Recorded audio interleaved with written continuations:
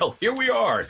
I am there in front of my computer. I've just been woken up by Mel way over there in Europe, uh, and he is excited.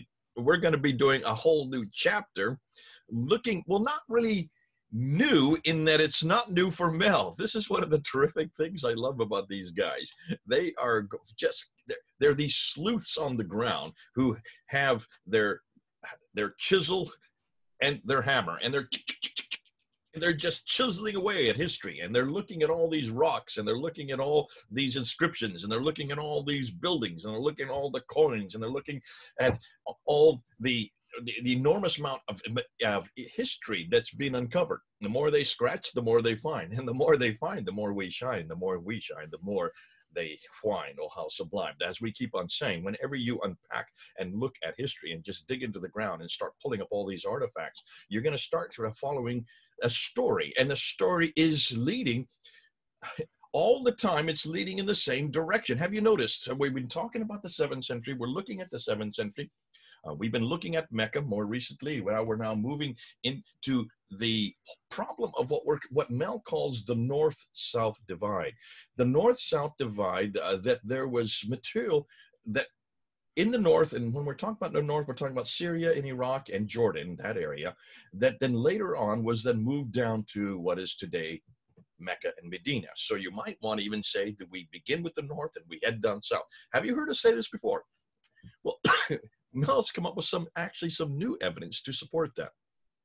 Some of the evidence he's going to show you comes as far away as China. This is what's exciting, because he's not looking at the traditions and just following that narrative.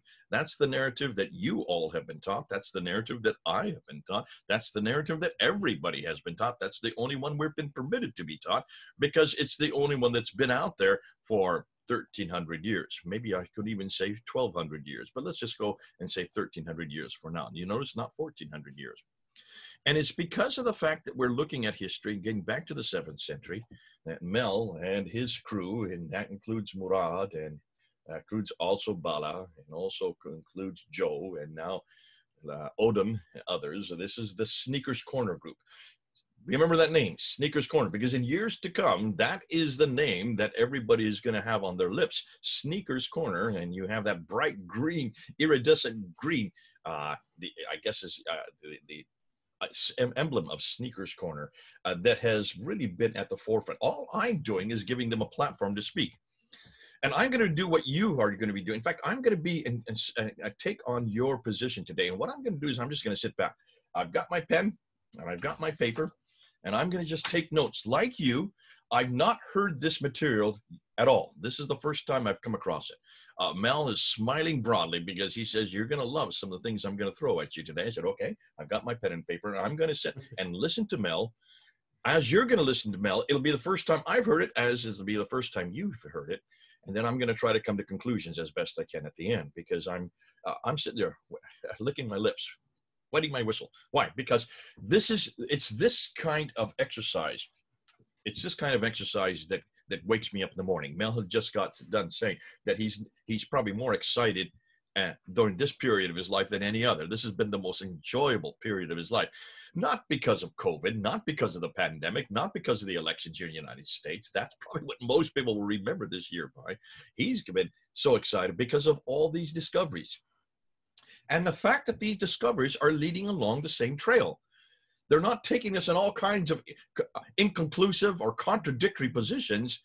They're actually zipping us back to the 7th century, and we're seeing a trail that is easy to follow, because these trails are being corroborated by, and they're being paved, you might say, by rock inscriptions, and they're being paved by coins, and they're being paved by artifacts that he keeps coming across, especially quotations that have put together and are putting together slowly but surely an image, you might say an entire guideline of what exactly did happen in the 7th century. In that 7th century, all the arrows are pointing north. All the arrows are pointing north. So we're going to be doing 2 episodes. One episode looking at the North-South divide, we'll call it that, and I'll bring Mel on board. Mel, are you there? I am, DJ. It's great to be back, and I am very excited and very happy to share what I've got for you today. Some of the material is old material that you've seen before, but I'm bringing it together in a different way and adding new material. And some of the things that weren't clear, say a few months ago, have become much clearer now. And so we're getting closer to a higher resolution picture. One of the Yes, things I've asked him to get a new camera as well, folks. For those of you who have been complaining, he will invest in a good little old Logitech Brio. Well, I should get some type of remuneration from Logitech for saying that on camera. But he is going to get a better camera, so at least we can see him in clear contrast. And also, probably it'd be nice if you got a better background behind you. Try to look smart with some books. I always do this, Mel, because I always go back and grab the books that I'm using. People now know whenever a book is this way, that means I'm using it. Whenever it's this way, I have yet to touch it, or it's not part of what we're heading to right now. And if you notice, that's getting larger and larger. Look at the ones up there. These are just getting taller and taller because so many more notebooks that I'm using for all these arguments. But that's in some ways is not to be it's not a surprise, is it, Mel? No, absolutely not. So I was going to start, Jay, with some artifacts. We're going to be talking about the fact that Islam started way up north, and a challenge I'm going to pose to our Muslim viewers is, can you produce just one artifact from early in the 7th century that might confirm the southern narrative, the standard Islamic narrative? I'm going to show you some examples that I have here with me. Just what we're saying here, what you're saying is the southern narrative is a later narrative. The northern narrative is a earlier. So we're going from early to late, north to south. And you're saying, show me, since you're talking about the South, you Muslims have always been talking about the South. South would be also the idea of the later traditions. Show me any artifact. And this is the argument from silence that we've always been hammered with. I got this when I did my first debate in 1995. Dr. John Badawi, his only response is, it is all cited. There's nothing there that you can show to prove it. And now you're saying, no, hold on a minute. We are going to go back and we're going to show that there are things. The argument of silence actually we flipped on its head. Now the Muslims who are from the South and who are from much later, they've got to now show us artifacts. So go ahead. Let's open the artifacts and see what you're talking about. Okay, so last year I was in the Ukraine, and if someone were to ask me, how do I know that there were Nazis in the Ukraine during World War II? Well, one of the examples of that would be the artifacts that they left behind. So while I was there, I picked up a passport of a Luftwaffe pilot, which you can have a look at there. Now, it doesn't mean that I'm agreeing with the Nazis or anything like that. It was just an example of historical artifact which I found interesting. I thought I'll never have another opportunity maybe to get hold of this. So that's like from the 1940s, and it's dated, and it has like a metal stamp and so on, and there's lots of evidence on it that would suggest that it's an authentic passport. Now obviously when you buy things on the street, you don't know if you're buying the real thing, but looking at it very clearly, it definitely looks like it's authentic, and that's the sort of evidence that you look for when you're trying to make a historical case, because it's as I say, it's rock solid sort of evidence. Now, I think about 10 years ago, I had a friend of a friend who was a rich Jewish millionaire, and he was big into archaeology, and he was the guy that really got me interested in history for the first time. So he gave me this out of his collection. And now, I don't know, Jay, if you know what this is by any chance. Can you guess I'm what it looking is? at it. It looks like it's a little lamp, isn't it? It's one of these little Jewish lamps that they had in the first century.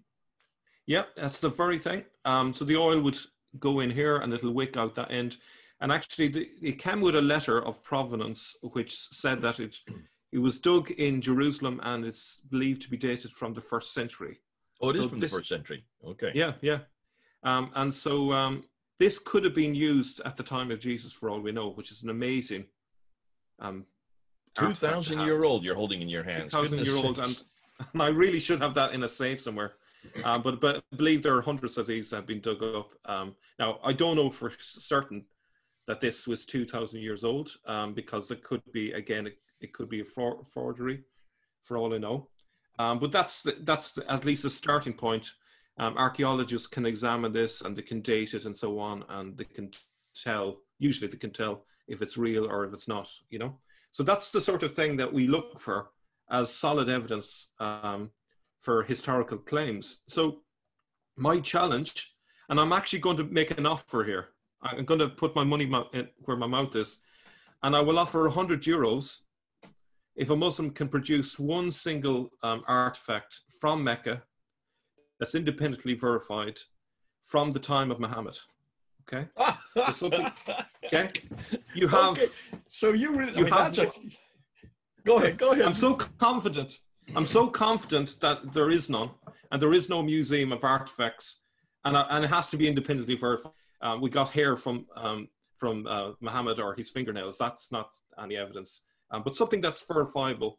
And you have till the end of January. Now, of next how are you year. going to do this? I'm just so you can cover your tracks. Because if you go to the Topkapi there in Istanbul, they have hairs from the beard of Muhammad. They have a footprint that's in a stone of his footprint. It looks huge of Muhammad. They have the staff of Moses. The staff of Moses, I kid you not. And they also have the hand of John the Baptist encased in gold and metal, and you can see the bone. They have a hole in it where you can see the bone of his hand in there. And I had to laugh when I saw that. Can you imagine that they purport that this is the museum in the Topkapi Museum there in Istanbul, and here a reputable museum suggesting that that's the staff of Moses. So how are you going to prove or disprove that these people, I mean, you're going to have loads of people saying, here, I've got the hair of Moses, of Muhammad. I mean, look at all these letters of Muhammad that they're becoming, the Ashtanami letter and all these other fraudulent claims. Are you going to be able to, hold your side of the bargain on this one? Well, it will have to be independently verified, so it'll have to be from a non-Muslim scientist or archaeologist. Okay, we've got to be able to it must be debunkable, and that's what we do. We do an awful lot of something that has a date on it would be good, but like anything that is, just a Muslim claim only that independent scientists haven't backed up is not. It's not good enough. And it would be, I would never do this because you're going to get thousands of claims now. And there's it's the first one in. So if I do pay out, that's it. You've won your case. It's not going to be. I'm going to be paying out for every case just to make the case clear. So there may be a bit of discussion from between people to see whether we agree that it is good evidence or not. But it'll have to convince most non-Muslims really for it to be good evidence.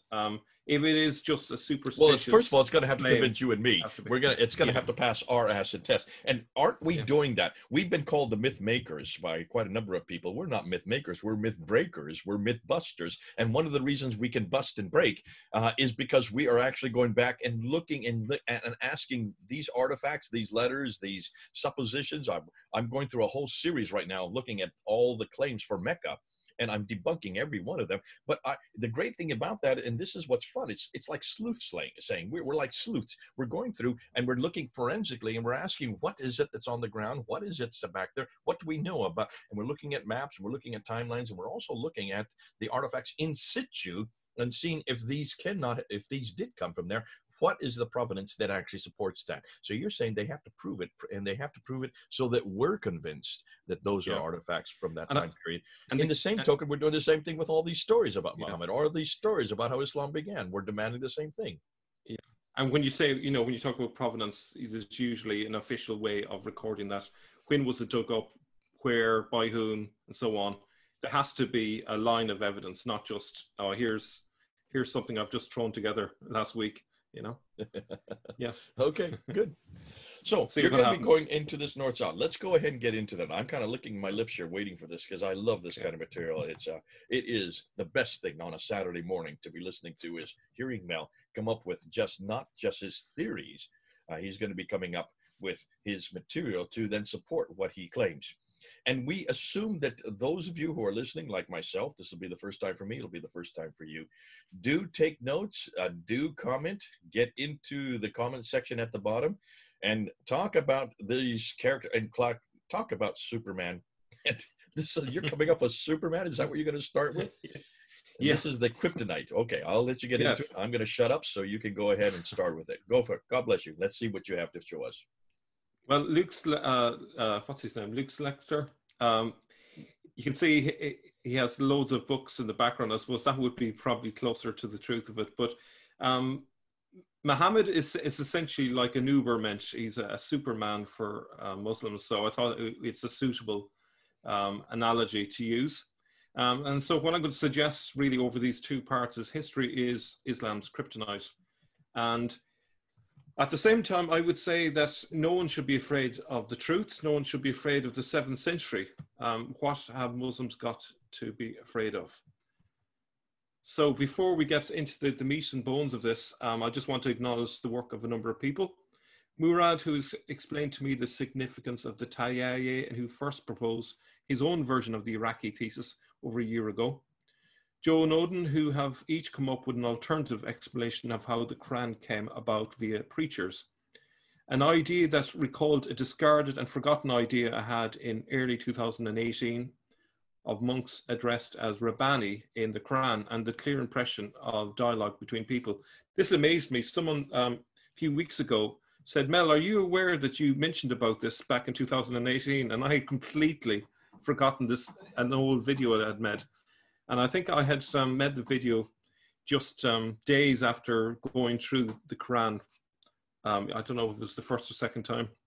And so I wrote down my impressions, made a little video of it, forgot all about it, and then went off searching things and completely forgotten this idea. So Joe and Odin basically has a similar idea. And I was amazed actually that I had it there and I dropped it and moved on to other ideas. But anyway, Professor Peter von Sivers regarding the centrality of the Gasnids and the Lakhmids, and I had an interesting email exchange with him, and he was a very important sort of person along the road, and also books by Robert Hoyland and Robert Spencer, who have been invaluable really in terms of clarifying a lot of these ideas. Just explain Robert Hoyland and Robert Spencer, well, the two Roberts. Why we have two Roberts in that who have written books, and we have two Dans who have also done other readings. We have a lot of the same names. So who is Robert Hoyland and who is Robert Spencer? Robert Hoyland is, I suppose you could call him an Orientalist. He speaks many languages. 18 languages. Is it 18? Wow. When I say speaks, you don't speak these languages because these languages are no longer spoken. Understandable. He reads and writes 18 languages. Yeah. So the two key books in particular from Robert Hoyland that have been very important for me is In God's Path, where he explains the origins of Islam, looking at the historical background. And the other one was Islam as Others Saw It, which contains multiple sources. And I've been working my way slowly through that. Here's Islam as Others Saw It. I got it right here.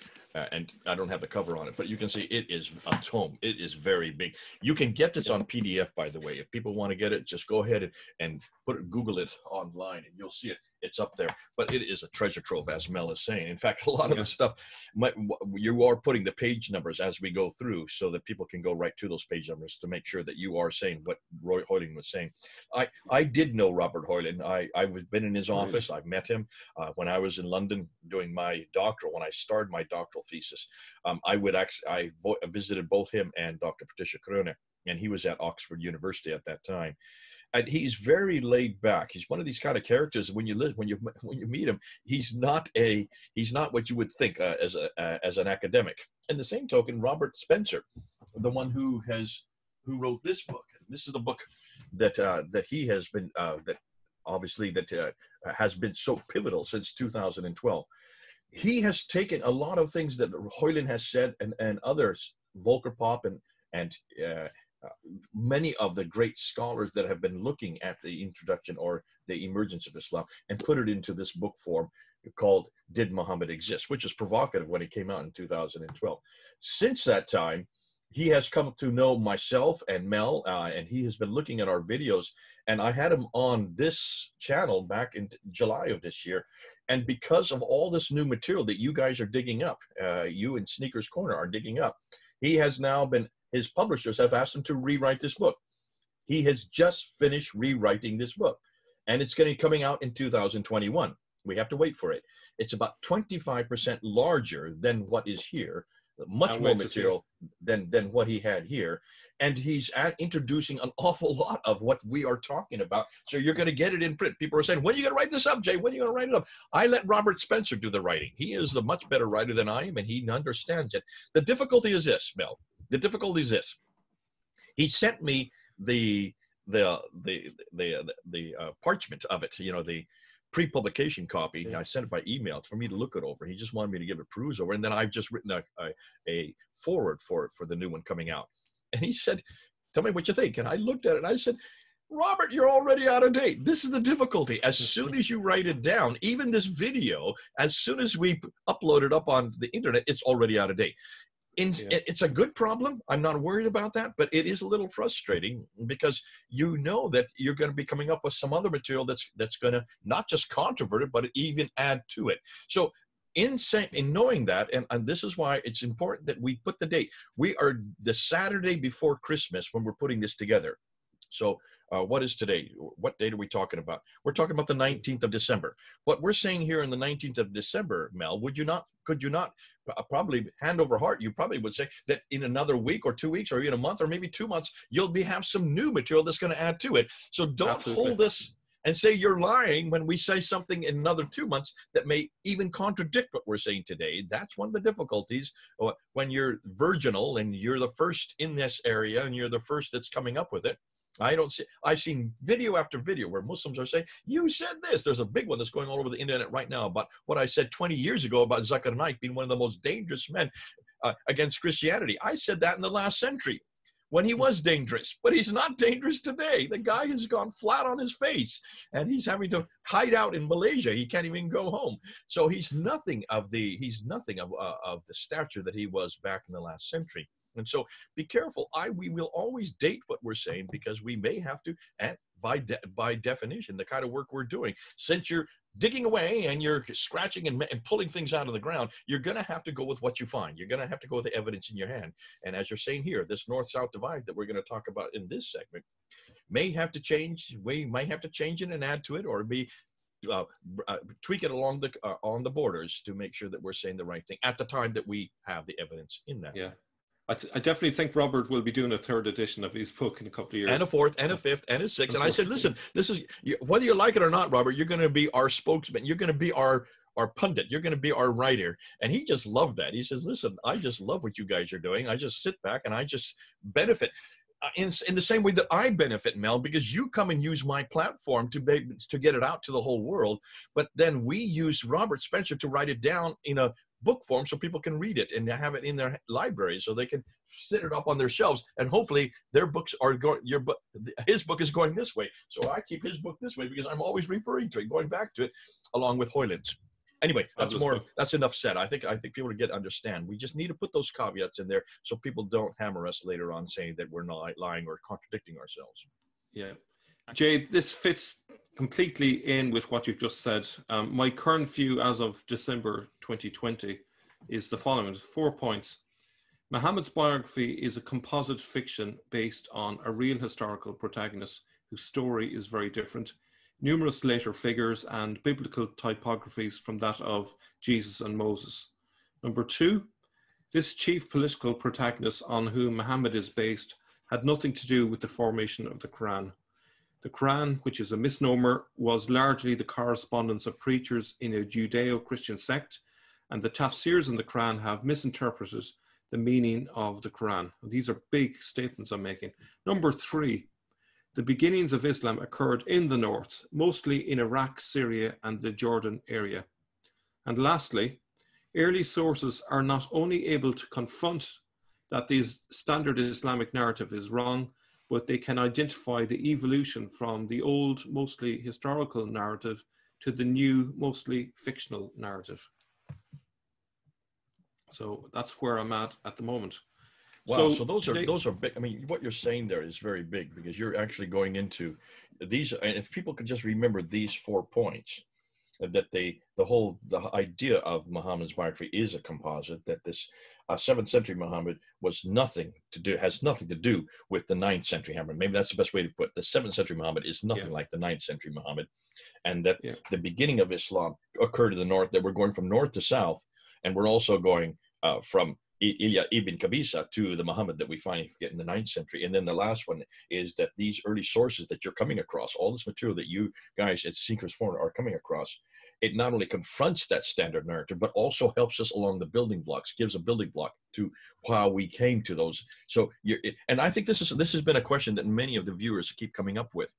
Help us to put this all together, because we're getting confused. Are you saying it's Petra? Are you saying it's Iraq? Are you saying it's southern Turkey? All these different things, these different places on the map. Are you saying it's the 6th century, 7th century that things start to change to the 8th century? What are you saying? Because we're throwing so much new material at them. What you're going to be doing, and I think this is one of the nice things about this particular segment, you're going to show that this did not happen immediately. It happened and evolved slowly. But as you watch and look the trajectory, you will see these early sources take you on the trajectory. We can now are starting to put it together, and it is flowing, and it does not confront each other. It does not contradict each other. It complements the almost all the material that you've been coming across.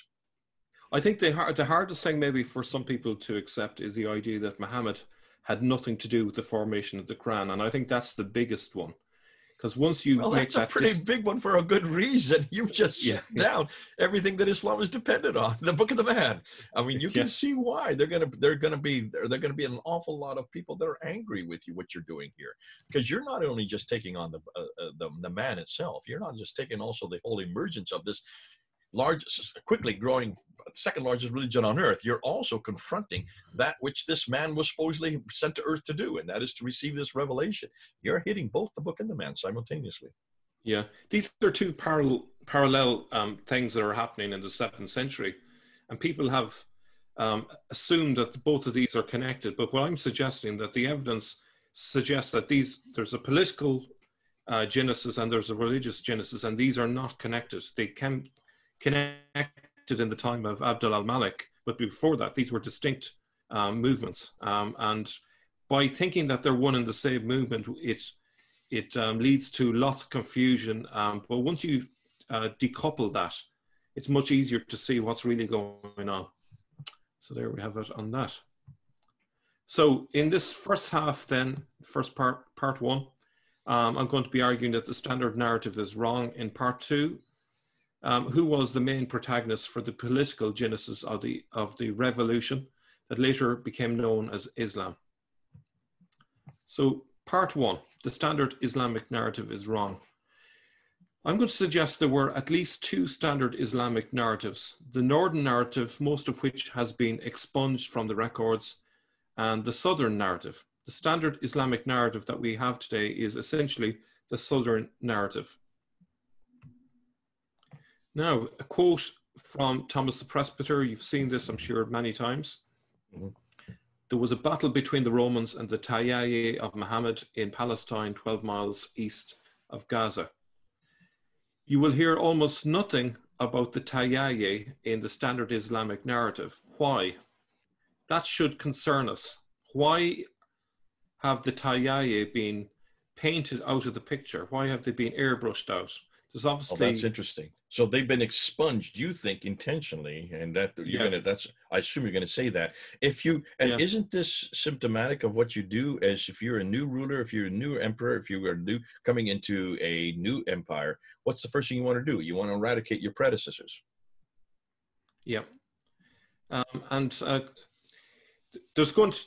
going to show you why it was why they were got rid of. Essentially, as an identifier, it became redundant as an identifier, and this is largely to do with the splits and infighting that went on in the Tayyaye, as we'll see later. And that's why the tribal name got changed, and then a subgroup within the Tayyaye was emphasized. But I suppose to start with, who were they? Who are the Tayyaye? So this is very key to understanding what happened. Well, first of all, the Tayyaye are referred to as the Tay. They're also known as Tayyi. It is a large and ancient Arab tribe, and the patronymic of Tay is al-Tayyi, if I pronounced it correctly. When did the Tayyaye move north? So in the 2nd century CE, the Tayyaye migrated from Yemen to the northern Arabian mountain ranges of Jabal Shamar, which was formerly called Jabal Tay. As you can see where it is, and notice where it's located. which is south of Petra. And this is going to be key because, as we'll see in a moment, they'll move further north from there again and spread out just into interject real that whole quickly. region. Is this Edom? No, Edom is further north than this. So you're talking a few hundred miles further north. So if you take, say, the letter M there of Shamar, it's above that again. So okay, so these people originally came from Yemen, way down in the south. What is today Yemen? What used to be the Hadramaut back then. I have to keep on saying that so you don't get hammered by people that say you don't know what you're talking about. Yemen is the modern day reference for what used to be the Hadramaut, that southern area, and so you're talking about 2nd century. You're talking about a good 600 years before Islam came into being, or as we know it today. So this is long in the past. Yeah. So like their connection with Yemen has pretty much gone at this stage by the time of the 2nd century, and they would have a vague memory of their connections with Yemen. Maybe they maintain some form of trading connection, maybe perhaps, but beyond that, they're now identifying themselves as a northern tribe from the 2nd century onwards. What would Shamad be today? Is that Jordan? I suppose Petra. It would be Jordan and northern Arabia, northern Saudi Arabia. As far I'd have to check it against a map just to see where the borders end and so on. But this would be Nabatea then. Jordan. These would be Nabateans. Yeah, absolutely. Oh, definitely would be within the Nabatean region. Yeah. Okay. Now, in the late 6th century, the Fasad War split the Tayyaye, with members of its Jadila branch converting to Christianity and migrating to Syria, where they became allied with the Ghassanids, and the Goth branch remaining in Jabal Tay. The Tayyaye also became well established in the Lakhmid region too.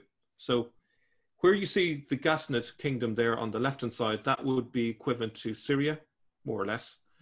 And the Lakhmid area to the east would be more or less equivalent to Iraq. Okay. Now, obviously, the frontiers change over time, but as a rough approximate, that would be fair enough. The Ghassanid kingdom obviously covered the Jordan area in modern day Middle East. Okay.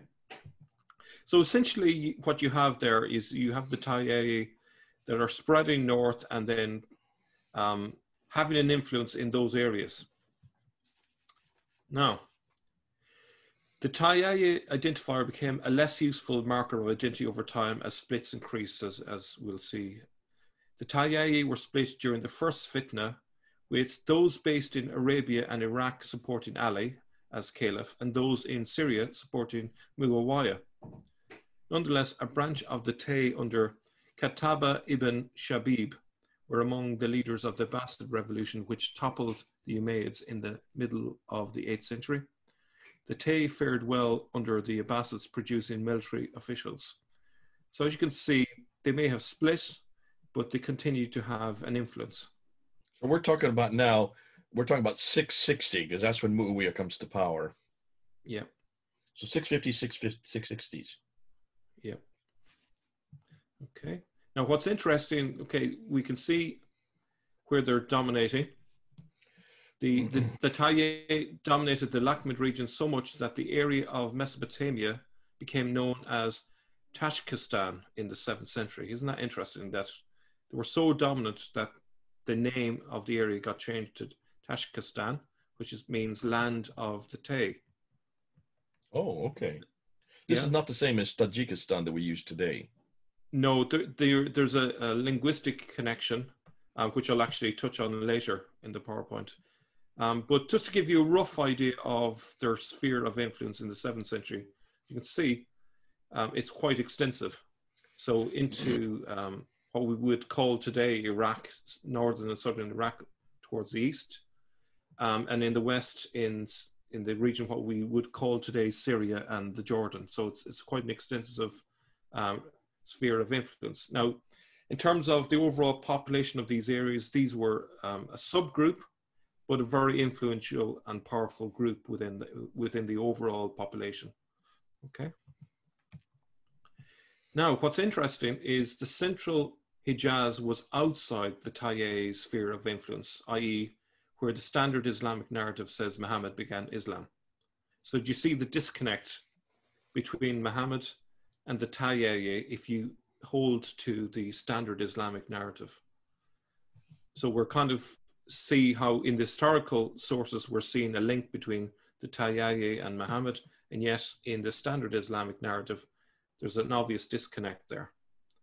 It's a hole in the narrative, to use a very famous person's words. Becoming less so as the days go on. Yeah. Early sources indicate the standard Islamic narrative doesn't square up with what actually happened.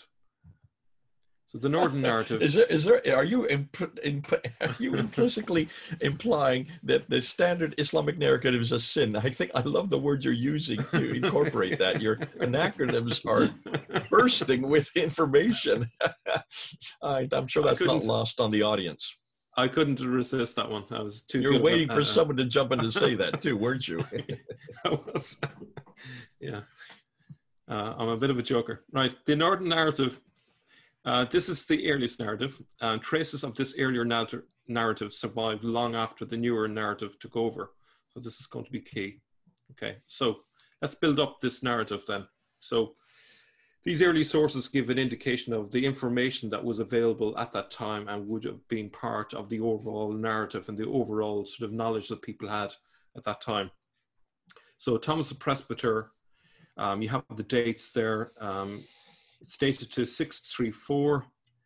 There was a battle between the Romans and the Tayyei of Muhammad in Palestine, 12 miles east of Gaza. Now, the reason for the early dating of this 640 CE is because of the precision of the dating there. It's clearly very close to the time. And we see that the Tayyei is connected with Muhammad. Now, note the group he's associated with, the location of the event, which is, as you can see, east of Gaza, and to a lesser degree, the source of the information, Mesopotamia, because that's where it was written, are all indicators that it's up in the north. Isn't that interesting? Okay. Note also the name or title given, Muhammad, is spelt with a T, which indicates it is a Pahlavi word, which is the language of Sasanian Persia. So we're getting a hint really here that there's a Persian link, there's a Persian connection, and everything about this suggests that Muhammad is linked to the north, even though this is a very short source. So there's a lot in this, and it's easy to overlook so much of the significance of this. Now, just so people are understanding, when you're saying Romans, you mean Byzantine. The Byzantine, yeah. They would have been still called the Romans into that era. In fact, if we were to use Byzantines, that they would know what we're talking about. The Byzantines are what we call them now, but back in those days, they wouldn't have been referred to as the Byzantines. Just so because people will probably say, you're not saying this is all happening in Italy. No, this is happening. This is the Byzantine Empire that was headquartered up there in Constantinople. Yeah. Okay. And then we also have the fragment on the Arab conquests, which is written even earlier, 636 AD. And many villages were ruined with killing by blank. We don't know what was written there, Muhammad. And a great number of people were killed and captives were taken from Galilee as far as Beth something. So again, why does it mention Muhammad in such a northerly location? And what's interesting, the later tradition scrubs this from the record. He never enters the promised land. Why remove this? Isn't that interesting that they have got rid of this? And in the standard Islamic narrative, he, a bit like Moses, he sees the promised land but never enters it, and Joshua takes over. So that's interesting. Okay, so this is 636. Another reference. Where is this fragment that you're talking about? This fragment there. This was written in the front of a gospel. I believe it was a Syrian gospel, and it is a contemporary reference. It's believed to have been written in the same year, 636. And it's about exactly is this Muhammad? This is the Ilyas ibn Qabisa? I presume so. It doesn't give us enough information, but we'd have to assume that this is ES. And Can the you then evidence, understand how this supports what we've been saying? This has been another question that has come up on the writing of Sabaeus. Sabaeus refers to a Muhammad who kills an awful lot of people. Well, this would be supported by this fragment here. yeah, absolutely. Again, I don't know if you put those two together, because now when people say, there's a proof of Muhammad, no, it isn't. That what Sabaeus, the Christian cleric, is talking about is this Muhammad. This is the 7th century Muhammad. This would be supported by this fragment as well, if the date is 636.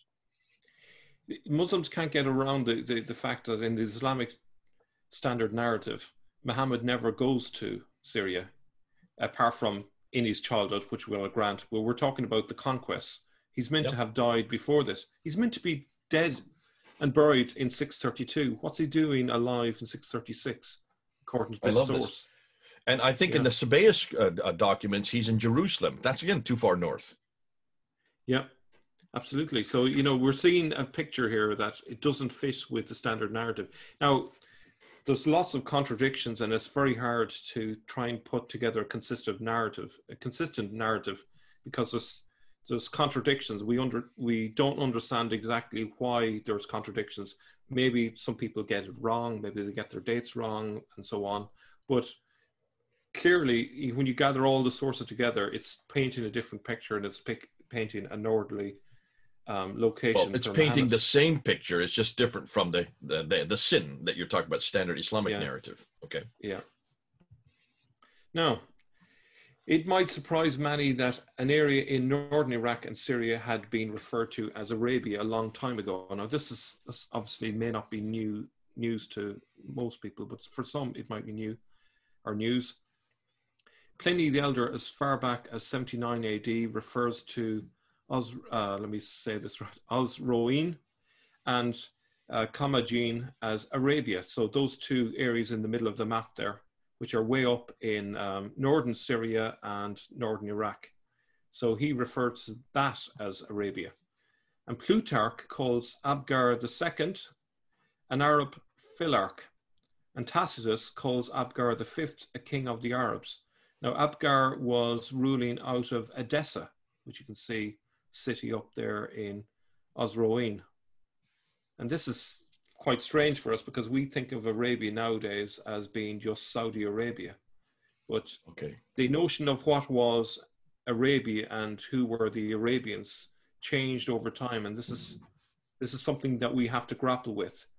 And it might be partly got to do with the fact that with the Southern narrative, our conception of where everything happened got changed. But we see here from nearly 2,000 years ago, references to Arabs being way up in the north. Okay, and this is what we're talking about is Syria. That's the area you're looking. I mean, it looks like almost southern parts of Turkey. Yeah, it would be. Yeah, actually. Odessa. There's Odessa. That's southern part of Turkey. So we are way far north. And when we say Arabia, we think of Saudi Arabia, which has only been around since the 1700s. So even that is something that we need to be careful that we try to get the names that were used, and also put it on a map. Thanks for putting it on the map so we can see that that Arabia would include all this northern area. Yeah, and the Romans, I think it might have been in the 2nd century, I stand corrected, would have divided up Arabia then into the 3 regions. The Yemen area would have been called Arabia Felix, and then the central area would have been called Arabia Deserta, which means abandoned Arabia, because there was almost no one living there. Which is all the more part of your whole thesis, isn't it? It's all abandoned. Why is it that Islamic traditions have incorporated and put enormous amount of sophisticated villages and towns and cities when there's nothing there? That's why the Romans said it. It's deserted. Yeah. And way up north, then they called it Arabia Petraea, in connection with Petra. The importance of Petra. There you go, so Nabatean. I love this. Absolutely. We should get a map and put that up there and keep reminding people. Everything about the later narratives is great for the 9th century, but absolutely hopeless for the 7th century. Yep. Okay, so the Hispanic Chronicle of 754, due to its distance from events, it's report seems to have survived the later changes. So even though this is quite late, it seems to represent the earlier narrative, the northern narrative, rather than the later one. And that's why I'm using this.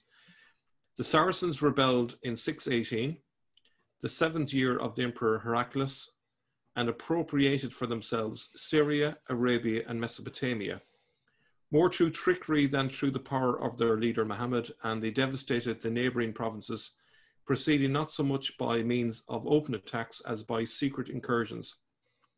Thus, by means of cunning and fraud rather than power, they incited all of the frontier cities of the empire and finally rebelled openly, shaking the yoke from their necks. Notice that Syria, Arabia, and Mesopotamia are Tayyaye areas.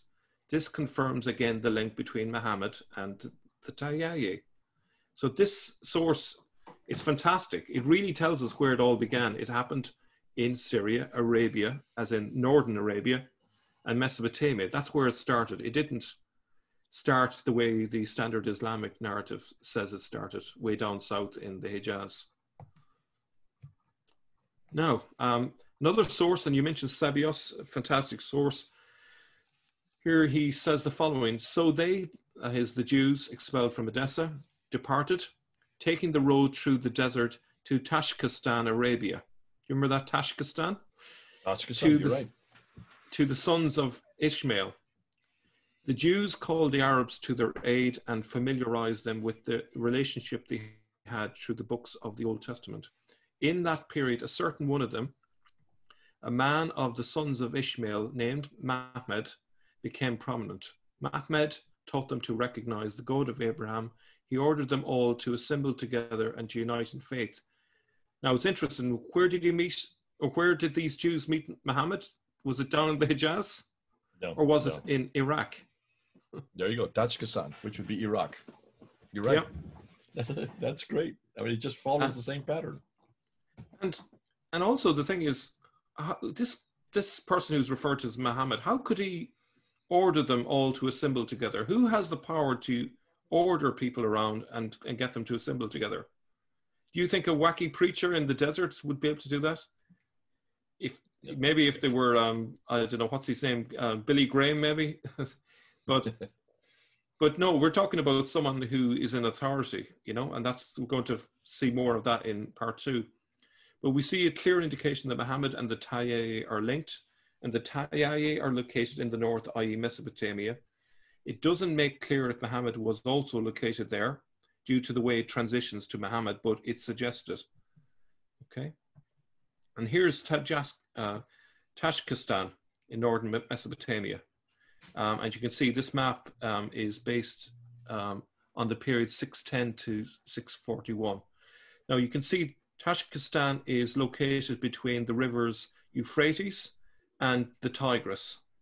And as you can see there, it stretches from, say, roughly Edessa all the way down to Ctesiphon. Okay. Now, we will come back to the most likely candidate for who this Muhammad was in part 2, but let's move on. This is a source that has become very famous in recent times on the channel, the Byzantine Arabic Chronicle of 741. This is the last That's the Byzantia vestige. Arabica that we've talked about quite a bit, for those who are just wondering. Yeah. So this is the last vestige of the old northern narrative. It's 741. Abdul al-Malik, assuming the apex of his kingdom, ruled for 20 years. In the first year of his rule, he directed all the experience and virtue of the mind of his army against Abdullah al-Zubair, whom his father had attacked so many times in various wars, all the way finally to Mecca, as they consider it, the home of Abraham, which lies in the desert between Ur of the Chaldeans and Kara, the city of Mesopotamia. Now, I think did I pronounce that correctly? Ur of the Chaldeans, I think I did. Yep. So let's have a look at where that is. It's up here. Okay. At least according to my reckoning, in those days, as just to recall, there was no knowledge of Ur being in southern Iraq. In those days, they would have presumed that Ur was in the same location as Edessa. But whether we take Ur as Edessa, the location associated with Abraham's birth according to local folklore, or if we take Ur to mean the location in southern Iraq, either way, Mecca would be somewhere in Syria or Iraq and not in the south. And this was a piece of evidence that Murad pointed out to me in his early version of the Iraqi thesis. So the idea that that Mecca existed somewhere between Ur and Karhe. Now, the only problem with his thesis was that he assumed that Ur was way down in southern Iraq. And for me, the problem with it as a source was that it was a huge distance between Karhe and Ur way down south. But as you can see in this map, if you assume that Ur is in Edessa and Karhe is, as you can see in the map, that's the same as Haran, then it's more precise. It's between a relatively short distance, and that makes more sense. Can I just jump in here? Yeah. This is, looking at that map there, and it's too bad we don't have a map of where the present-day Ur is. That present-day Ur, and this is where maybe Murad needs to be a little bit more careful. The present-day Ur in southern Iraq was only discovered in 1853 by the British archaeologist. I can't remember his name off the top of my head. And so therefore it's a little over, we're coming up on 200 years ago, just not even 200 years ago when it was then brought down to Ur. But you're looking at the 8th century. In the 8th century, 741, mid 8th century, they hadn't yet discovered that Ur. So of course this would be where they thought Abraham came from. In the 8th century, we've got to always do, as we've said, always go back to the time period that we're referring to, not what we would know today. Otherwise, you're going to get a lot of things wrong in history. And so that's a good reason why we need to understand that this was considered to be the birthplace of Abraham, or where he lived. And so therefore, it was wrong. That is true. But they hadn't yet discovered the real Ur. And the other thing to bear in mind is what is meant by the Chaldeans, the Chaldees. Well, the Chaldees means the magicians. These are people who are into sort of magic and superstition and even Neoplatonism and all sorts of things. There was an academy in Athens that was closed down in the early part of the 6th century. And where did they move to? They moved to Haran, which is, as you say, down the road from Ur here on the map. So Edessa is Ur. So again, it's confirmation of a connection between the Chaldees and this location of Edessa. Okay. All right, so obviously the changing of the guards requires a changing of the narrative. So as you can see here, we have the old narrative, which is the Northern Historical Story, or NHS, as an acronym. I love that. So for those of you who don't know why he's smiling and why he's laughing, the NHS is the National Health Service in Britain. And everybody swears by it for obvious reason, because it's what saves you. It's what heals you. It's the socialized medicine that has been one of the big success stories there in Britain for many, many years. So he's putting the NHS, Northern Historical Story, versus the Southern Islamic narrative, which is sin. Sin is the opposite of the NHS. So you're doing tongue in cheek. That the Northern story, Northern historical story, is the true story, and sin, as we know, is the false story in the South. As you can see from the diagram, the old narrative and the new narrative overlap each other. So in the 680s, I believe, was when the new Southern narrative began to take shape, and then it became more definitive around the 750s when the Abbasids took over. And then from then onwards, the Southern narrative took over completely, and the old narrative was forgotten, with the exception maybe in local areas where it probably retained some memory, maybe for decades, possibly even for centuries. But essentially, in terms of the empire, it was all about the Southern narrative from that point onwards. Now, some sources suggest the beginnings of the Southern narrative. So let's take John Bar Pinkeye, 687, a sanctuary in the south. One of the Arabs by name Zubair made his voice heard from a distance. He made it known about himself that he had come out of zeal for the house of God, and he was full of threats against the Westerners, claiming that they were transgressors of the law. He came to a certain locality in the south, where their sanctuary was, and lived there. Now notice we see a touch of the southern narrative there, but it is not clear where in the south he is referring to. Was it Petra? That would be south of the western region. Was it Mecca in the Hijaz? If it was, then his contemporary, Jacob, Bishop of Edessa, 684 to 688, flat out contradicts him. So this could be the very beginning of this idea of things having started from the south. So Jacob, Bishop of Edessa, as we said, this is one we've referred to before. It's referring to praying to the Kaaba, but doesn't say Mecca, so bear that in mind. For it is not to the south that the Jews pray, nor either do the Maghreb. The Jews who live in Egypt and also the Maghreb there, as I saw with my own eyes and will now set out for you, pray to the east and still do, both peoples, the Jews towards Jerusalem and the Maghreb towards the Kaaba. And those Jews who are to the south of Jerusalem pray to the north, and those in the land of Babel, in Hira and in Basra pray to the west.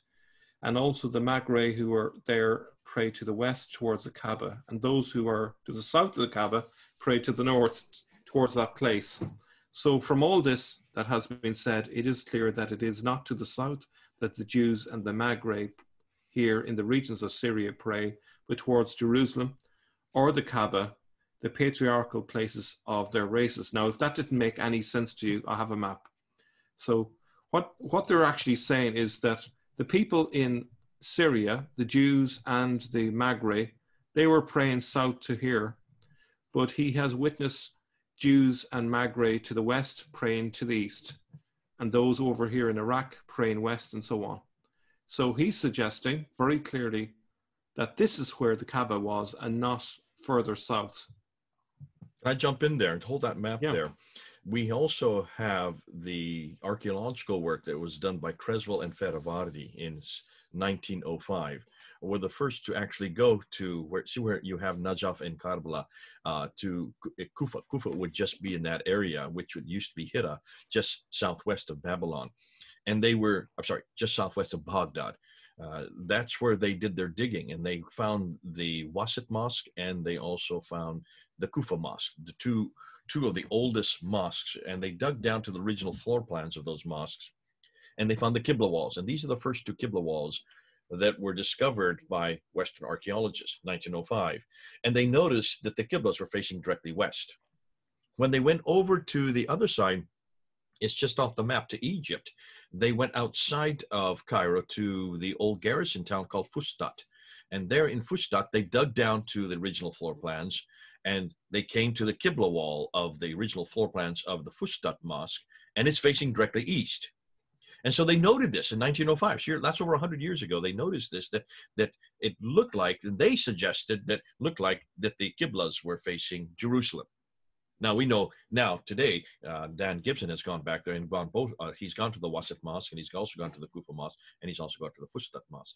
And he's made it. He's shown very carefully that both the Fustat and the Kufa Mosque are facing not Jerusalem, they're facing Petra. And the Wasit Mosque, the word itself means in between. It's facing in an in-between direction that's halfway between Petra and what is today Mecca. Now, for that reason, the archaeological evidence is supporting what Jacob of Edessa is saying here.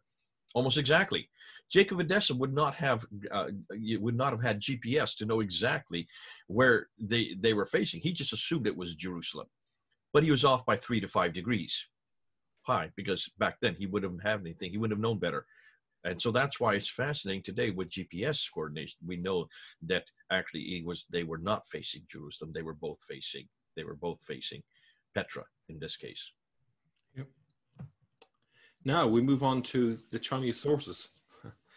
So Dashi, also written as that in Chinese characters, was the Chinese name for the Arabs and the Muslims in Persia and Central Asia in general.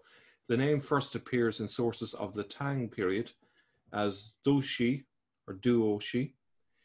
The word is derived from the designation of one particular Arabian tribe called Taye or Tay that was in Middle Persian transformed into Tajik or Tazi, the origin of the state Tajikistan. So this is the connection with Tajikistan. Another explanation of the word Dashi is the Arabian word for merchant, tajir. So it's interesting, there's a connection there between merchant and tayaye. This will come to prominence later. Perhaps the idea that Muhammad was a tajir, Pahlavi for a merchant, stems from him being a tajir in the sense of being of the Tay tribe, right? So when we see in the sources sometimes Muhammad being referred to as a merchant, perhaps, and this is a hunch, that maybe the word that's been used is the word which means that he's a member of the Tay and not necessarily a merchant. So this is perhaps the origin of this whole story of Muhammad being a merchant, and that ties in with the wider Islamic narrative of Khadija and all this trading, and he was an honest guy and all that. Maybe this is built on a mountain of sand, and it is based on confusion about the word tajir. So it's a possibility. Good stuff. A different story appears in the 750s after the takeover of the Abbasids. Now, this is very key because this is a smoking gun. You know, we're sometimes accused of a conspiracy theory because we're saying that there was an old narrative and a new narrative. But what if even the Chinese noticed this in the 750s? Well, this is exactly what we find. The Dashi, or the Taiyei, sent an envoy to China in 751 with a story of how they came to power. After 651, the Dashi sent envoys 3 more times, 701, 705, and so on. However, the Tang government noticed something peculiar, something odd, when they received envoys during the years of Zijie, 756 to 758 AD. They were told a completely different story of how the Dashi were founded. This time, Muhammad's name appears, and the story this time is like the standard Islamic narrative we have today. The Chinese were confused, so they recorded both story versions, which is great that they did. But isn't that fascinating that at the time when the Abbasids had taken over in the 750s, suddenly the Chinese noticed that the story had changed. So, and that's that we're talking about 756 now. This last one, when the Tang government notices something odd, and that's between 756 and 758. Yeah. So there's obviously something going on there. Why have the Abbasids changed the story? And I would suggest that one of the reasons is they're not going to be bragging about the Tayaye now, because they have been in a conflict, you know, inside the larger tribal group of the Tayaye. There's been a split. So this name no longer has major significance for them. They're going to emphasize in their new account how a subgroup are the real founders of what we call today Islam. And why would they do that? To justify the fact that they are in power. So they have changed the story as a way of holding on to power and to project their authority, their right to rule.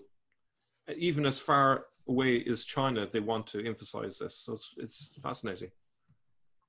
And here is the source itself. Notice that we still see traces of the old northern narrative, but the Quraysh and Muhammad are now central. So, as I said at the beginning, okay, this is a significant change, but we can still see a slow evolution. It will take a couple of decades later with Ibn Ishaq and then later again with Ibn Hisham for this story to fully ferment and become a completely different story. But here we can see elements of both the old and the new narrative. So let me just get straight into it then. Another saying is that the ruling clan of the Dashi, Taiyei tribe, is called Guli or Quraysh during the year of Kai Huan of the Su dynasty. There are 2 families within I'm going to use Quraysh or Quraysh just to make it clear. One family is called Penni Shishan, which is the Banu Hashim, and the other is Penni Mohuan, or the Banu Marwan. There was a man from the penny Shishen called Moki Mo. That's Muhammad, who was very brave and wise and was hailed as the king by the tribe people. The king, Moki Mo, then expanded the kingdom's territory, stretching across 3,000 leagues from east to west with his mighty forces. He also conquered the city of Shiala, which is Syria, which is called City Shan, which is Damascus. Now, before anyone says this, the Chinese are rendering these words in Chinese, and they're doing their best to get the closest representation of the word according to how they are hearing it. That's called transliteration, and we do that even today. If you were to go into any dictionary or you go into any encyclopedia and you look up the word Muhammad, just look up that word, even in English, how would you write that in modern standard English? It could be Mohemmed or Muhammad. Look at the word Quran. It's a lot, and for many years it used to be Koran, but now it is Qur''. They're completely different spellings, almost look like completely different words, but it's actually the same word. And so this, when you transliterate it, you try to write it in your script as you hear it coming from the foreigner's voice. And so that makes, when they heard it, the Chinese heard the people who were coming from the Abbasids, when they were referring to Muhammad, they heard it as Mokemo. So that's why they wrote it Mokemo. Yeah, so notice that it's saying that there's a ruling clan within the Taiyeye. So if you imagine the larger group is the Taiyeye, and then within this large group, you have the ruling clan, which is the Quraysh, which I'm going to suggest, based on later evidence we'll see in a second, they are the Persian group within the Taiyeye. So the Taiyeye is a tribe which is transnational. It doesn't stick nicely within the borders. It's a mobile tribe that spreads across Iraq, Syria, and even into Persia. Now, there's a subgroup, as I say, the ruling clan, which are the Quraysh, okay? And this is what we've discovered. And within that group called the Quraysh, there are two important families.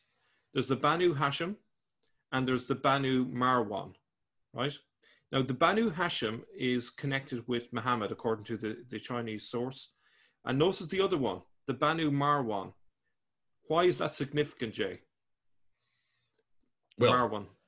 Because the Marwanid family are the ones that come into power in 680. They're the ones that take over and subvert the Sufyani family, which Muawiyah was a part of, and they were a subgroup that then become the dominant group within the Umayyad dynasty. So we know the dates for that; those are well known. So it's fascinating that even they're being picked up in these Chinese sources. Yeah. So you can see here that from the point of view of the 750s. The Chinese are basically saying that we are from the real people that started everything are the Quraysh. It wasn't the Taiyeh. They're basically saying no, it's not these low-life Arabs as they probably would have viewed them. You know, from the Persian point of view. No, it was the ruling clan that were key to all of this, because both the Umayyads and in terms of the ruling group, the Umayyads and the Abbasids were Persian. So they were the ones that were in charge, okay? And we see that by the 750s, the Banu Marwan have been suppressed and the Banu Hashim have taken over. And they are the Abbasids, essentially. That's how I read it, at least. Yeah. So it's very interesting. No, this is terrific. I mean, you can understand then why they've come to these conclusions. Yeah. Now, it goes on to say that the Quraysh, with its Marwan clan and the Hashim clan, were the white-coated Arabs. Now, bear this in mind that with the identities here, they're referred to here as Arabs, but there are other Chinese sources that will say that the ruling clan were in fact Persians. So if you imagine a pyramid, on the top you have the Persians, and underneath you have the Arabs who are doing all the fighting for them. You know, so there's that going on. A person from Mulu in Khorasan, in Persia, called Abu Muslim, plotted to overthrow Marwan. He announced to the people that whoever was on his side should put on black clothes. He soon collected an army of several thousand men and slew Marwan. Abu al-Abbas of the clan of Hashim was chosen king, and henceforth they were known as the black-coated Arabs. And this, in the Chinese, is the explanation for why the Abbasids are in charge. So it's very interesting. So the black-coated would be the Abbasids, the white-coated would be the Umayyads. Exactly, yeah. Now, despite the Chinese sources referring to these key clans as white-dressed Arabs, then black-dressed Arabs, it is clear from another Chinese source that these are more precisely to be termed Persians. This contradiction is due to centuries of border changes. These same people could be termed Tayyaye, Mesopotamian, Arab, and or Persian. Border changes meant a fluid sense of identity, but I think the key thing to draw out of all of this is that the elite were always the Persians. Okay. Now, so some more sources. The Gospel of the 12 Apostles, 692 to 705, and there shall rise up from among them a warrior and one whom they called a prophet, and they shall be brought into his hands, and the south shall prosper. And by the hooves of the horses of its armies it shall trample down and subdue Persia and devastate Rome. So we can see elements of the south appearing in the narratives. So we go on to the next one. So we have the short Syriac chronicle of 775, which says, and Muhammad and the Arabs went forth from the south and entered the land and subdued it. As you can see there, there's a focus on the south there. And then we turn to the chronicle of 1234. And this one I got from Stephen Shoemaker. He said that the chronicle of 1234 was based on the Dionysius chronicle of 845, which in turn borrows from the chronicle of Theophilus of Edessa in around the year 750. So, you know, have to take that, you know, with a pinch of salt, you know, because it's the source based on a source based on a source. But it says anyway, therefore this Muhammad, while in the measure and stature of youth, began to go up and come down from his city Yathrib to Palestine for the business of buying and selling. So you can see here but let me just jump in here. You're saying that this was written in 845, being redacted or borrowing from something, the Theophilus of 750, way up in Edessa. And so that would fit perfectly, because by that time Mecca, and it would have been called Mecca at that time. Why they're still calling it Yathrib, I don't know. Mecca would be well known by 750. Yeah, but I suppose, you know, if we take it in terms of the Chinese sources, we can see that, you know, by the year 750 there's a strong beginning of the southern narrative. Now, when exactly it started, you know, in terms of a full story, it's hard to say, but we can see elements of it gradually coming into focus here with this source here. Okay, that's great. Now we move on to the following. With the rise to power of the Abbasids, the southern narrative was supported and the northern narrative was suppressed. Mecca in the Hijaz offered many advantages. It was a clean slate on which to write their new story how they liked it. Islam's Persian origins could be erased. The Quran's origins as the patched together writings of a Jewish Christian sect with its Idumean or Petra links could be hidden and replaced with a tale of an ignorant prophet who got it all sent down by an angel. Islam's origins as a rags to riches tale was preferable to a Persian oligarchical power struggle. What better way to stop the Arabs rebelling against the Persians than for the Persians to lead the way and then to remake their first leader into an Arab? Arabs then think they are in charge when it is in fact still the Persians. So that's how I see this move down to the south. It suited the Abbasids. They could rewrite history the way they wanted it. They could ignore the early stories about the Tayyaye, and they could say instead that it was the Quraysh, which is their clan, that was the instigators from the beginning. So it suited them down to the ground. And the cherry on the cake was to give a new narrative around the key protagonist of Iyas, or Muhammad, and to make him come across as if he were an Arab. So that's the idea that I see of how it came about. So the conclusion then, really, of part one, is that the standard Islamic narrative is wrong about where Islam began. It says Islam began in the Hijaz, but that turns out to be false. The real story began with the Tayyaye way up in the north. So that's it, Jay. Terrific. This is good. Let's go ahead and stop your sharing there. And I'd like to just kind of, these are the notes that I took, and I've taken 2 full pages of notes here. Let me just go through so we can tie it all together. Because what you've done here, you've put together this scenario of the north going to the south, and in that direction. And I love the fact that you've named the northern historical story versus the south, which is sin, and that's the southern Islamic narrative. Terrific. So let's just take that and let's go ahead, put that in and unpack it. And what you started out by saying, you took 4, you start out by saying 4 criteria that you're going to be using as your dictums. The first idea that this whole idea of Muhammad is a composite fiction. It doesn't come suddenly. It evolves over, in this case, you're talking about 150 years. And that the earliest Muhammad, the 7th century Muhammad, please be careful, folks. Don't think that that's the Muhammad of the 9th century. He's nothing to do with the 9th century. Get that out of your head. The same name, yes, but not the same person. That's good that you make that emphasis, and I'm glad we've got that there. And then you said, to understand what I'm saying, let's look and see how it went from the north to the south. And so you're saying that's a progression as well. So you're going from Muhammad to Muhammad, the Muhammad of the 7th century, moving to the Muhammad of the 9th century, and you're also going from the north down to the south. And that the earliest sources, this is the ones that we're going to, the 7th century, they confront that narrative that's in the 9th century, and they also help us see where it goes along that path. And I love what you've done in this entire episode. You've taken us along that path. And you start by saying, let's go back to the 7th century. Who is there? It's the Tayyaye. And they have been expurged. That's why we don't know anything about them, because they have been thrown out by all the later traditions. But you do to say that these Tayyaye, they have a history, and they start way down in the south, not the South Hijaz, but the South Yemen, what would be to Yemen today, the Hadramaut at that period.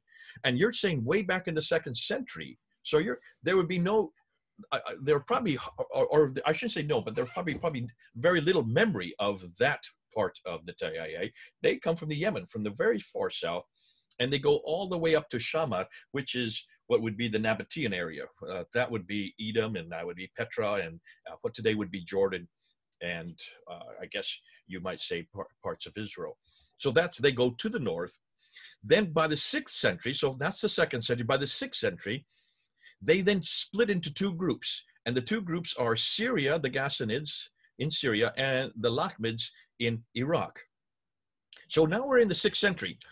And then by the 7th century, those 2 groups, which if anybody has studied their history, you will know that the Ghassanids became a buffer state for the Byzantines, and the Lakhmids become a buffer state for the Persians or the Sassanids. That's well known historically. So it's great that you've done this. So now we then move into the 7th century, because these 2 groups, the Ghassanids and the Lakhmids, they produce 2 different individuals who are also in competition to each other. From the Ghassanid area, you have Muawiyah, and from the Lakhmid area, you have Ali. Go ahead. What did you want to say there? Yeah, just be careful not to identify them too closely. So just be aware that the Tayyaye were a subgroup within the Ghassanids. They weren't identical with the Ghassanids. They were part of the Ghassanid population, not the entire population. And same with the Lakhmids. They were a significant group within the population that had huge influence, but they weren't the entire population. Okay. If that makes sense, yeah. That's a great corrective. Now, let me ask you this. Muawiyah, would he be a Tayyaye? I would say yes, yeah. There's evidence from the Chinese source that talks about that. In fact, that there were, if I can remember it correctly, there was the Marwan clan and there was the Hashim clan within the Tayyaye, and they put Muawiyah in one group, and I think Muhammad is in the other group, as best as I remember. And Muhammad Yeah. would be the one that's in the Lakhmids, which is where Ali would come from as well. So then you Yeah. then you move over to Tajikistan, and you talk about this Tajikistan, which is further east yet, because this became the homeland for the Tayyip, and that was the land of the Tayyip, which is what we would consider today the Euphrates Valley, the Mesopotamia, the place actually where Abraham came from. But you then moved over and you said, let's look at, and then you really moved into say, now let's take this northern narrative, this northern historical story, NHS. Let's look and see what historical support we have for this. And I count 1, 2, 3, 4, 5, 6 different supports you gave. Let's go through them real quickly, just to remind ourselves. You started with Thomas the Presbyter in 640, who refers to the Tayyip. He talks about this Muhammad who has a battle with the Romans, and he uses the word Mahmud, and that would be the Pahlavi spelling of the word Muhammad. So that is in 640. You see the name come up. But that Muhammad is not the Muhammad of the 9th century. That's the Muhammad of Ilya ibn Qabisa, which we're going to be getting into in the next episode. You then move to 636. You kind of bound back 4 years with a fragment of Arab conquest. And that's in Syria. So here you have Thomas Presbyter is way in Pahlavi area. That's off to the east in what today is Iran. And then you move and say, listen, the fragment of the Arab conquest also refers to Muhammad killing many people, but way over in Syria. So here's this Muhammad head is appearing again, but not the Muhammad of the 9th century. And that's where this confusion keeps coming in. This is the Muhammad of Syria, again, in the north. And then you go way back to 79 AD with Pliny the Elder, who refers to this Osrohen, I don't know how to pronounce it either, but he refers to this whole area, the swathland up there in the north, very far north, as Arabia. So we know we're talking about Arabia in the north again. And I think a lot of people would have thought, oh, that must be Saudi Arabia today, because they're thinking of the fact that that's what it's called on our maps today. No, this is much further north. In fact, that includes, as you put on the map, that also includes parts of southern Turkey and northern Syria. And then you get to the Hispanic Chronicle of 754. Now that's the time when the Abbasids are coming into play. They are already into play. And you talk about the fact that this refers back to 618 to the Saracids rebelling against these Tayyip. They rebel against known as the Tayyip, and they are, according to this chronicle, they are in Syria, Arabia, and Mesopotamia. And Arabia, of course, as we know from Pliny the Elder, would include Syria. So that's much further north again. And that their leader is Muhammad again. So there's the gate. This is why you're leading up to what we're going to be doing in the next episode. The fifth evidence you come up with Sabaeus in 660s. Sabaeus, well known, he talks and he does use the name Muhammad, but he says this Muhammad, and he refers to him as, again, part of the Tayyip and in Tajikistan. So that again shows that this Muhammad we're talking about is a 7th century Muhammad. He's not the 9th century Muhammad. And then number 6, you come up with the Byzantium Arab Chronicle. You call it that. I know it as the Apocalypse of Pseudo-Methodius Continuata Arabica. It's a huge name, but it's become so famous because Patricia Crone made it so famous from 741.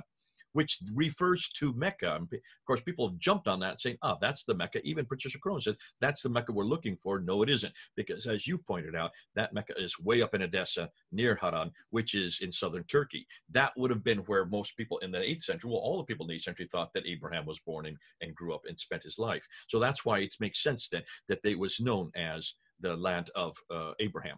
Too far north because the real Ur has not yet been found yet. Was not been found until the 1800s. And that's where you say that the beginning of the sin comes in, or the southern Islamic narrative starts to introduce. And I love what you did by putting up that graph of that timeline there, because you said there's a bit of an interlap between the northern NHS and the SIN coming in later on. So the NHS starts to disappear once the southern Islamic narratives comes in, and that starts to take over. But there is a little bit of interlap, and you're putting it at the date around 680 is where the southern narrative starts to be introduced.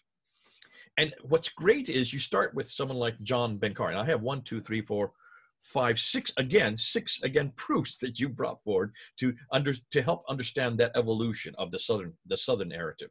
And you start with John Bar Penkei in 687, who refers to Zubair, who, remember, was the governor underneath Abd al-Malik, lived in Petra, rebelled against the governor, against Abdul Malik, and destroys Petra and takes the Black Stone with him. And as he takes the Black Stone, and we haven't really got into the Black Stone yet. We need to do that, Mel, because what we're now finding out is the Black Stone is always where God's presence is.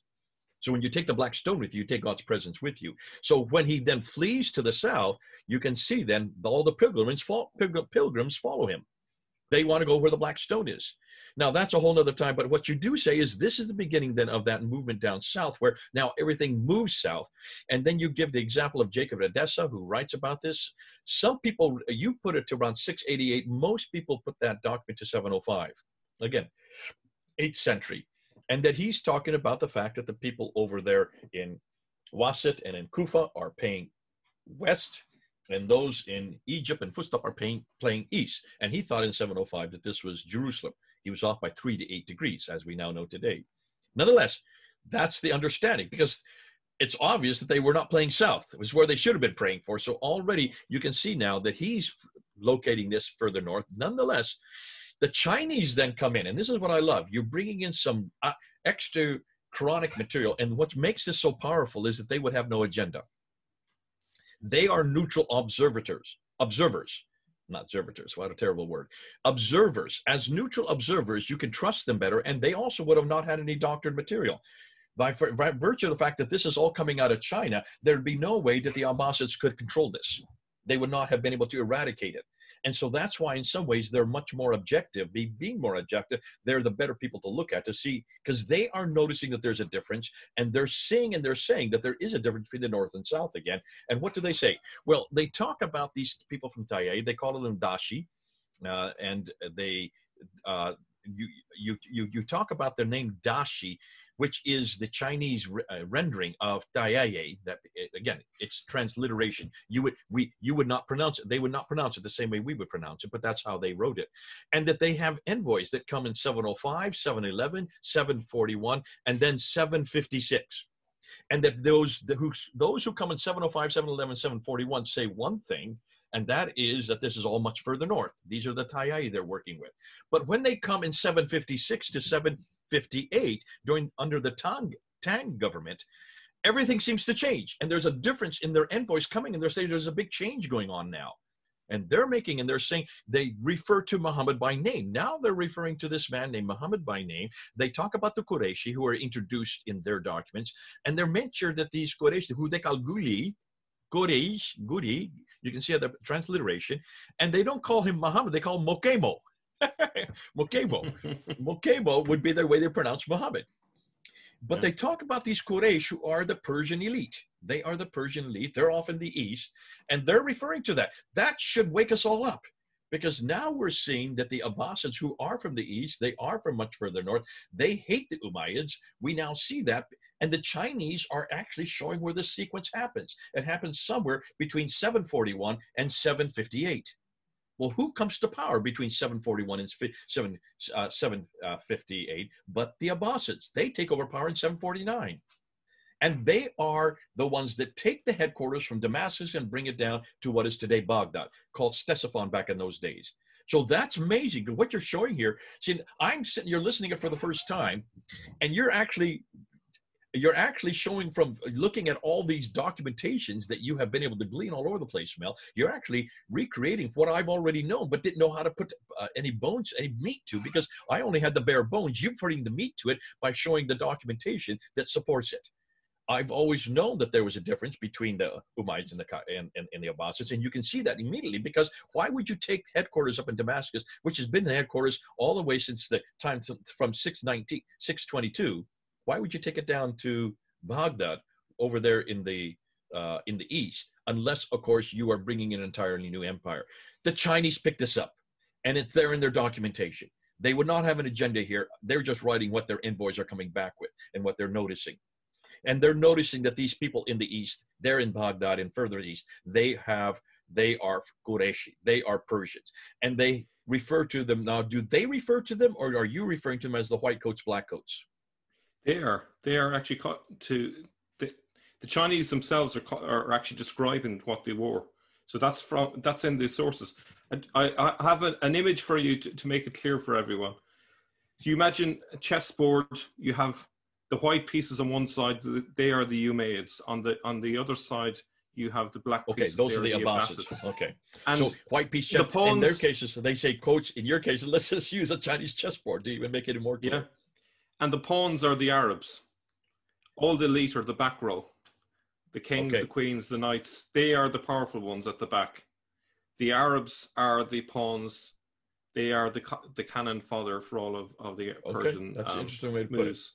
That's the way I would describe it. You know. So it's fascinating how you're bringing this whole Chinese element into it. I love you're doing that, because that makes your argument so much more powerful, because of the fact that they don't have an agenda. They are neutral observers. There's no reason why they would lie. They would not try to doctor the material for any political gain on their part. They're just noticing, and they're putting it out there. And what they're noticing is there is a difference. There's a change between 741 and 758. And then you bring in the Gospel of 12 Apostles in 705. That precedes the Chinese material. And this Gospel of 7 Apostles, again, brings up this idea of this movement down south. The short Syriac Chronicle of 775 refers to this, all this is happening down in the south. So that's redacting it back to, again, this would be well into the Abbasid area. And then you talk about the Chronicles 1234 of Dionysius. That's dated to 845, but it's referring to material that was lifted from Theophilus of Edessa in 750, and referring to this movement from the north to the south. Brilliant stuff. Why did they do this? And this is how you end. And this is what I love. Why would the Abbasids try to eradicate everything that have gone ahead? Why do they create a whole new place and a whole new person and a whole new narrative? Why this narrative from NHS down to Sin, NHS down to SIN? From the northern historical story, which should remain, well, that's because that's the Umayyad story. They don't want anything to do with the Umayyads. They want to eradicate the Umayyads. They want a clean slate. They want a completely new clean slate. Therefore, they have the book, the man, the place, and the narrative. So they eradicate that, and they bring back they erase any Persian origins, which is in the north. They erase any Idumean origins. For people who don't know what we're talking about, that's Edomite origins. You've gone through this with Job. And then they want to show that their prophet was not a king like the original Muhammad was. He was a king. He had 30 villages. He was powerful. He was a Christian on top of that. Their prophet is not a Christian. Their prophet is a Muslim, and he comes from rags to riches. Well, every prophet goes from rags to riches. So there is that same narrative that's all through the Bible. We have that same story. We even have it now in this story, this new narrative, which is a southern narrative. It is southern Islamic narrative, now makes him rags that becomes rich from Mecca to Medina. And then, of course, they introduce the Quraysh, the Quraysh who are the tribe supposedly of Muhammad. We can't find any reference of any people called Quraysh anywhere that far south, nor certainly not from Mecca and Medina.